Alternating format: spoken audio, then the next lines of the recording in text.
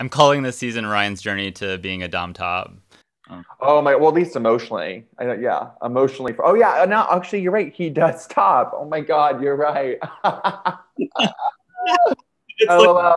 wow, how could you have forgotten that? Yeah, the metaphor is very thinly veiled, I would say. Very thinly veiled. How are you doing, Ryan? I'm good. How are you? I'm pretty good. It's Friday, so and I'm vaccinated, so that's all good. Gorgeous. I love that. I'm vaccinated as well. When did you get fully vaxxed? Officially last Friday, so what is Gorgeous. it like? I don't know, 7 more days, and then I can have sex again. I don't know. Oh, I love that. Yeah, just like yeah. Do you have your suitor? Yeah, I think so. Like I have like a list, like a mental list. Yeah. Right. That's great. You should make sure you have backups and stuff in case one's busy. God, you've really thought this through. I mean, well, it sounds like you thought this through, Mr. Making a list and checking it twice. Yeah, ho ho ho ho. Exactly. Oh my God. Ah. Okay. Anyways, but we will talk about sex because special.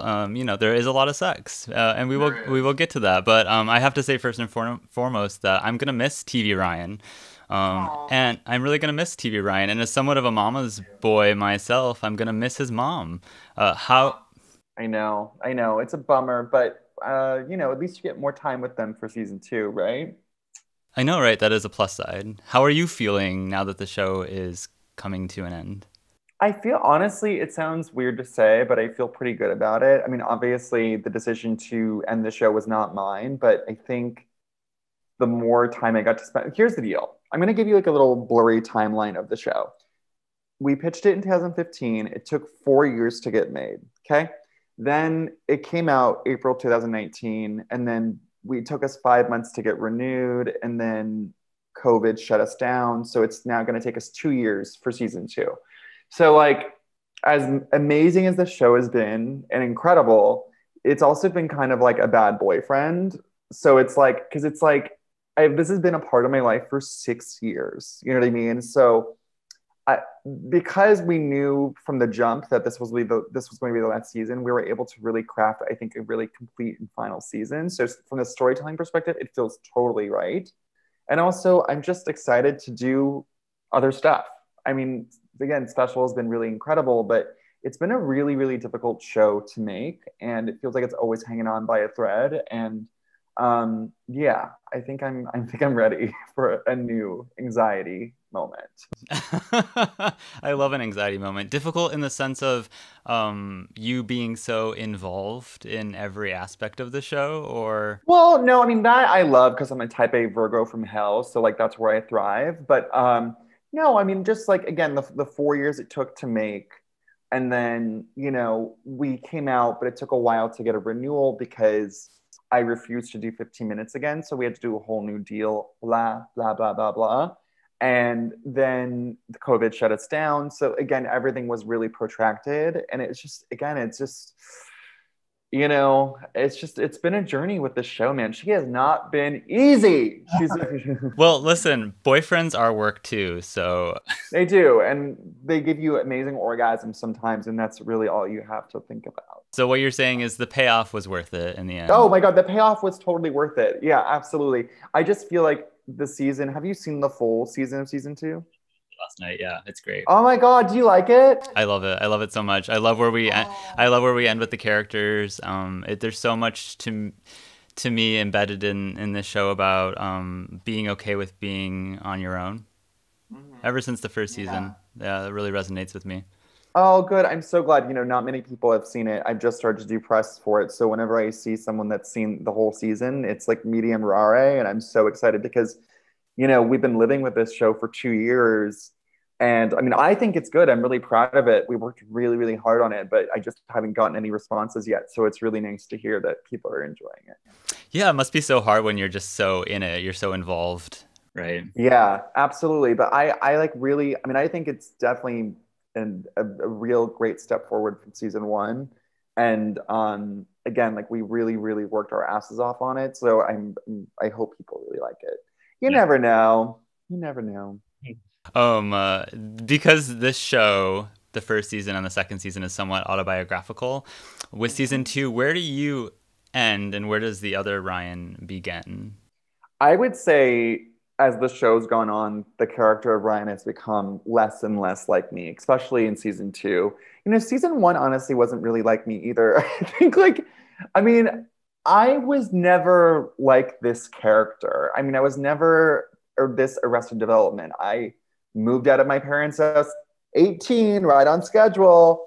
Lost my virginity 17, right on schedule. So I don't what I do relate to with this character of Ryan in seasons one and two is like the emotional themes, like what he's struggling with, this feeling of is he enough? This struggle with self-worth and independence, like that really resonates with me deeply. But in terms of the situations this little goof troop finds himself in, I don't relate to that. Like I would never date someone in an open relation who has like all these convoluted rules and be like, sure, I can see you Tuesday evening and I'm totally okay with that. Like I don't think I mean maybe I would have honestly. I would have done that in my early 20s, but the situation never presented itself to me. But yeah, but emotionally I think I do I get it. I've been through what he's been through. But yeah. I'm calling this season Ryan's journey to being a dom top. Oh my! Well, at least emotionally, yeah, emotionally. Oh yeah, no, actually, you're right. He does stop. Oh my God, you're right.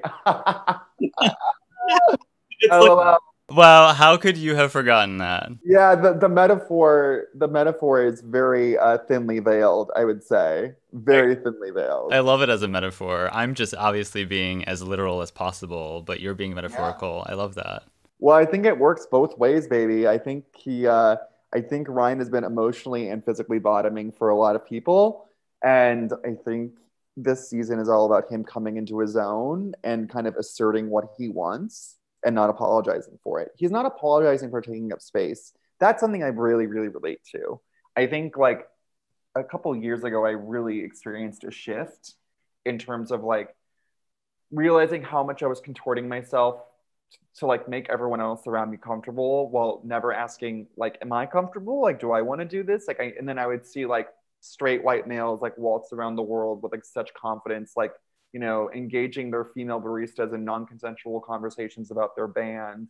And I would like, my blood would boil because I'd just be like, I can't imagine going into an interaction not fully wondering what the other person is feeling and taking their feelings into account. Like I felt, you know what I mean? I feel like I'm so hyper aware of how I'm being perceived and like, and making sure that everyone else around me is okay with who I am. But I really have learned to like let go of that completely. And I just try to walk around with the confidence of a mediocre straight white male. Yeah. I feel like that is a journey that a lot of us as gay people have to go on because we are so in touch with who we are and our surroundings. Yeah, it must be nice to be a straight white man. I know. And I cosplay as one every day. Yeah, I know. Not at the coffee shop though. I leave those baristas alone. They don't need any of this. They don't. They're getting enough on their own, right? With everyone else. Wait, they don't need to hear about my day. I'll tell you that right now. It sounds like you had a past as a barista, and you might know the as if I could carry anything. Are you kidding me? A barista is a guy with cerebral palsy's worst nightmare. It's like all the things he can't do: hand-eye coordination, like balancing. Oh my God, I would be fired immediately. With hot beverages, right? Yeah, it would be a lawsuit waiting to happen.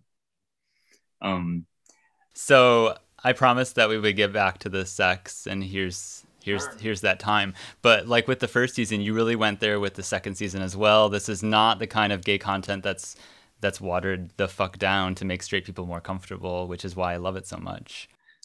Yes, it's definitely, you can tell it's written and performed by a gay person. And also like that's partially, I've been very vocal about how I only hire gay actors to play gay roles. And it's not because I don't, people are like, it's called acting. Ever heard of it? That's their literal job. And I'm like, honey, sweetie, darling baby, that's not what this is about. I understand. I'm very aware of what acting means, but we don't live in a world where there's an equal playing field.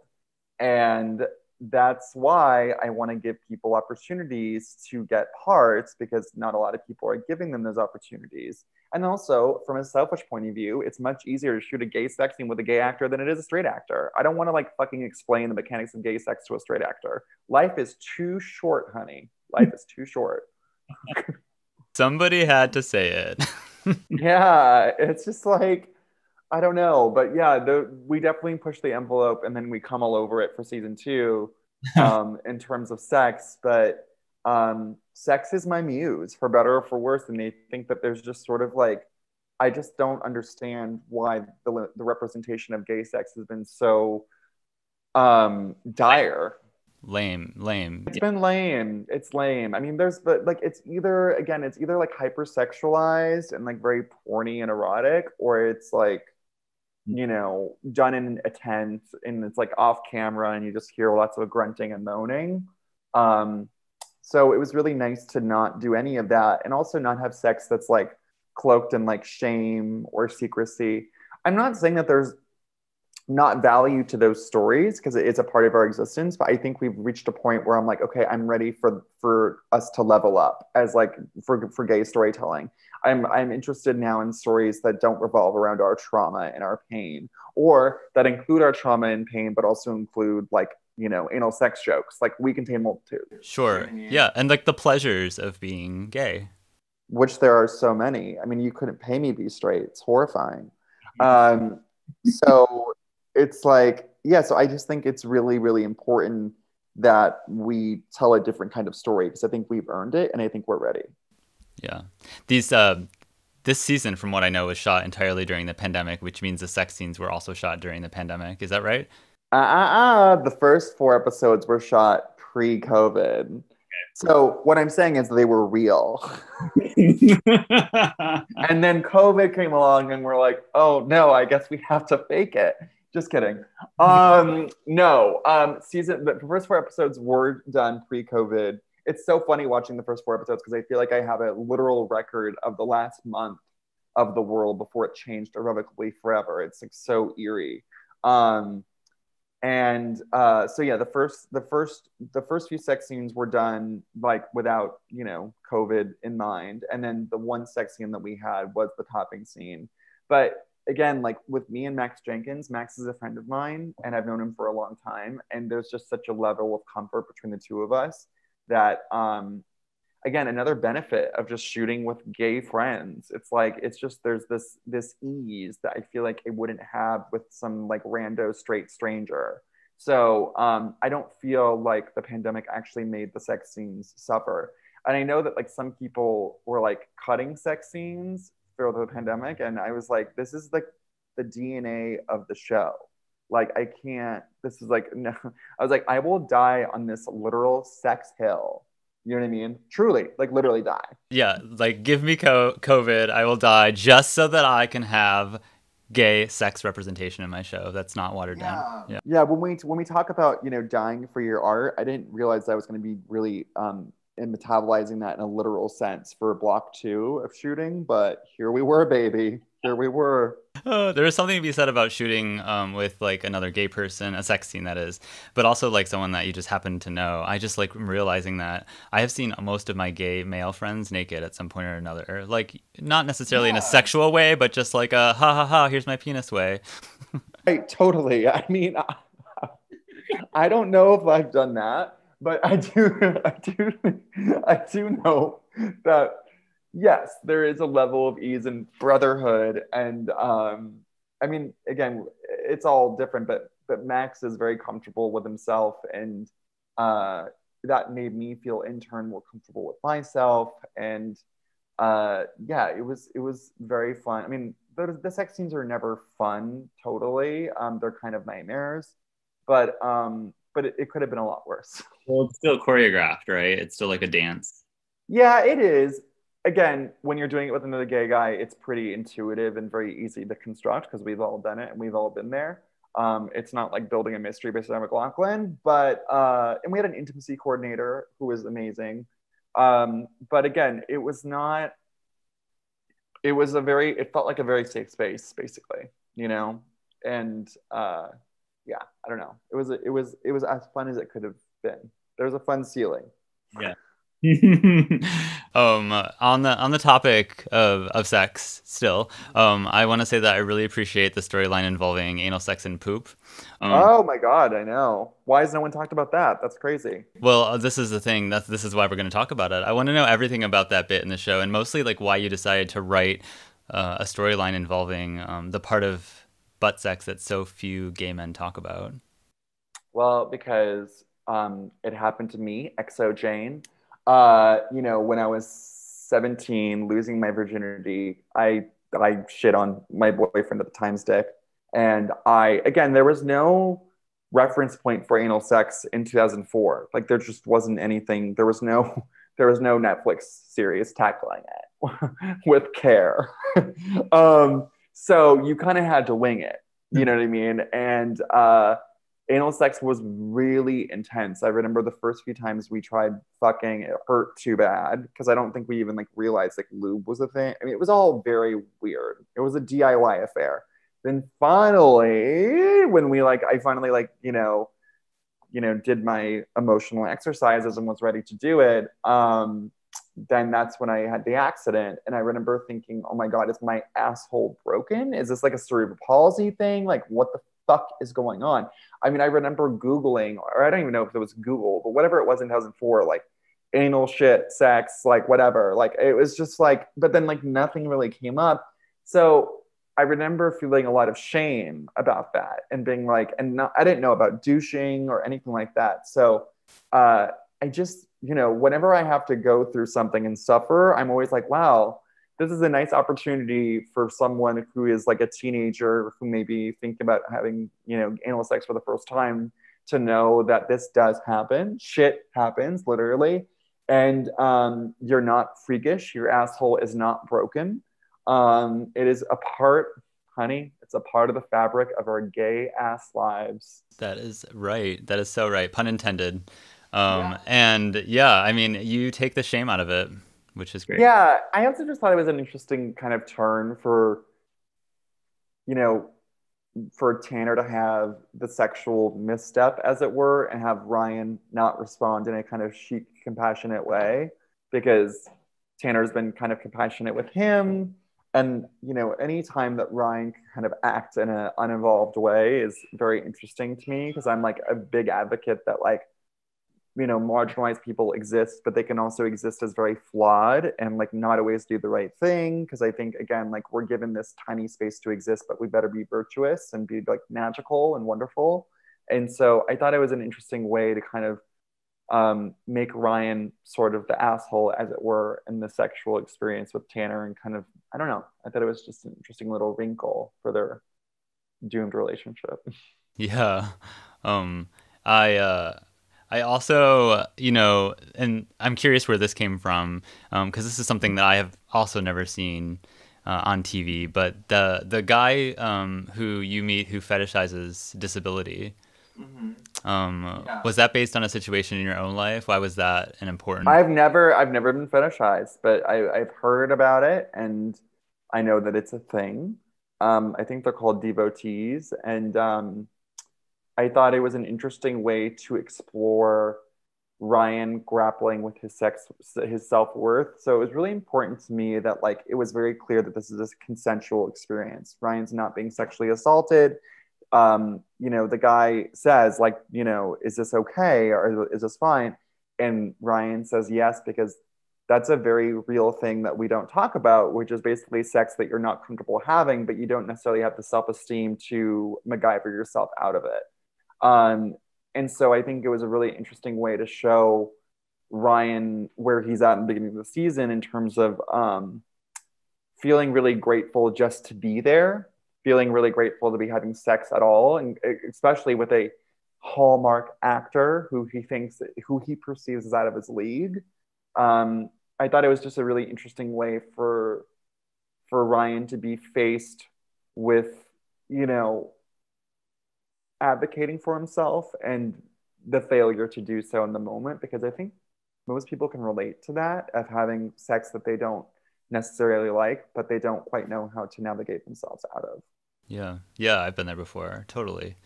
Yeah. I I should say before I ask my next question, I should just say congratulations to you for revolutionizing TV. Oh. Yeah, I mean, like representation for queer people who happen to be living with disability. You have really revolutionized that, and that's a big deal. So yeah, so that will be the legacy of Special when it does end, unfortunately. In a week. Yeah. How long? It's ending now. It's already ended. Its legacy is already cemented because it's done. It's done for you, aside from press. But how do you hope Special has enlightened people within the LGBTQ plus community and beyond who haven't really considered the experiences of someone who is a queer person with a disability? Well, I hate the word normal because what is normal? But I hope it has. I feel like there's so little is discussed in terms of disability. I feel like disabled people often exist on the fringes of our society because they are quite literally shut out based on this world not being accessible on a very basic level. So I think that the dialogue around disability is happening, but I still think it's not happening to the level that it should. And I think people feel uncomfortable when talking about disability. I feel like they're worried about saying the wrong thing or whatever. And I think with Special, comedy is the best superpower that I have, that I've used throughout my life to get through it. And I think when you give people permission to laugh, it creates this general ease and comfort. So I hope, after watching Special, the lives of disabled people don't remain this strange, overwhelming enigma. And it's not something that they're afraid of anymore. And I really, yeah, so I hope Special does that for them. And I think that kind of all gay men can relate to feeling like the underdog or not feeling like enough, not feeling desirable enough. It really, Ryan is disabled, but you don't have to be disabled to be feeling the things that he's feeling. So I think it's really just important to show a gay character who doesn't have, fit the physical ideals, who has a normal body. I mean, I hope, yeah, I don't know. Sorry, I'm like kind of veering off path or whatever, but I hope that it normalizes disability, and I hope that it adds more texture to the queer experience, because in a lot of ways, TV is gayer than ever. I feel like you can't sell a pilot without including like a gay guy in there. But I still think gay men are rarely allowed to be like the complicated main course of the show. I think they're often relegated to like being the appetizer. So I think it's really important that we show gay men and their rich interior life, not just in the context of them like shopping or being comedic relief. Do you know what I mean? Totally, which is what you do. You accomplish that in season 2 with Ryan. You know, he has moments where he's not particularly likable, but that's also very human. Yeah, of course, we're not all likable. It's like, I just feel like TV exists in this really binary way where it's like either someone is really virtuous and amazing, or they're like a fucking asshole and they're like, I feel like there was also this like the pendulum swung in TV for a while where like every character was like so aggressively unlikable that didn't feel true either, because not, people aren't total assholes and they're not totally amazing. Like they exist in between. And I think that's always what I try to show with Ryan and other characters, is that yes, they can act deeply flawed, but they can also be incredible. It's like, to me, it's like not that complicated. Just borrow from like what you know from your experience with humans in real life and just put it into the show. Yep, exactly. Which is what you've done. Oh, good. Thank you. So okay, looking ahead, after Special, you mentioned wanting to move on and work on other projects. What kind of stories do you want to tell next or be a part of? And in what form? Film or television? Another book? Well, it's interesting you ask. I mean, I still am in my gay disabled period. Like Picasso had his blue period, and I'm still in my gay disabled period. So I wrote a novel called Just by Looking at Him that is about a gay guy with cerebral palsy who writes for TV. What? She didn't stray too far for this one. And then that's being adapted into a movie with Greg Berlanti producing. So I'm going to be writing that and starring in it, which will be really great. And then I sold a show to HBO Max called Accessible, which is like a teen disabled comedy, which I hope gets picked up to series. I've got a lot of moving parts. I mean, here's the thing, like, you know, sometimes I feel like, oh, like, should I really kind of go dive into disability again? Or, you know, I've already done that. But the fact is that there's so much that has not been explored. And that's what really gets me excited as a storyteller, is when something hasn't been talked about. When you can say things like, wow, I've never seen that on TV before. Like, it's like crazy that we're still saying that in 2021. There are things, even though there are approximately 40 million shows on the air, there are things that still have stigma and still have taboo. And like, you can watch things and be like, I've never seen that on a TV show before, or a movie, or whatever. So I think it's just sort of the nature of what I'm drawn to, that I keep going to this well of disability, because there's still so much left untouched and unexplored. And that really, really excites me. So yeah, so I'm going to be playing in the world of disability for a little bit longer, and we'll see what happens. That's awesome. I'm so happy that you have so much lined up. I can't wait. I can't wait to take it all in. Oh, thank you. Yeah, and and here's to poopy anal sex. Let's celebrate it. Let's just celebrate it. Celebrate it. Lift it up. Poopy anal sex hive, rise up. Rise up. We lift you up. We support you. We elevate your voice. Thank you. Representation matters. Exactly. All right. Well, I'll spread the word on special season 2. Tell every gay person you know. Yeah, I know 3. I know of a few more than that. Yeah, those gay guys whose penises you've seen, go tell them. Yeah. Okay. So and the people on your list, the one that you're sex list, surveying for your post-vax sexual experience, go talk to them too. Okay, I'm on it. All right, I'm gonna do it right after I. Good. It's all about outreach and activism. You have to find something to believe in. Thank you. Yes, exactly. All right, you were delightful. Thanks so much for doing what you do, and it was really nice to meet you and connect with you. Okay, Ryan. We'll talk again at some point. All right. See you later. Bye. Bye.